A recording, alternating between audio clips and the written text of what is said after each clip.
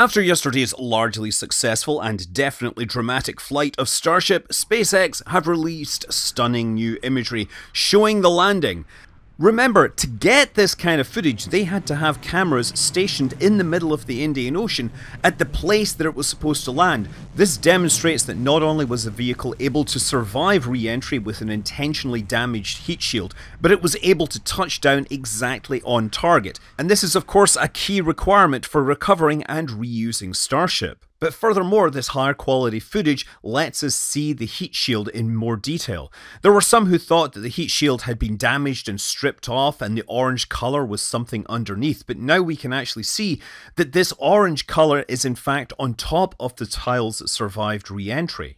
And it also shows it fanning out from roughly the location of one of the actively cooled tile experiments. And so now we're wondering if methane injected into a hypersonic airstream could possibly create these orange colours.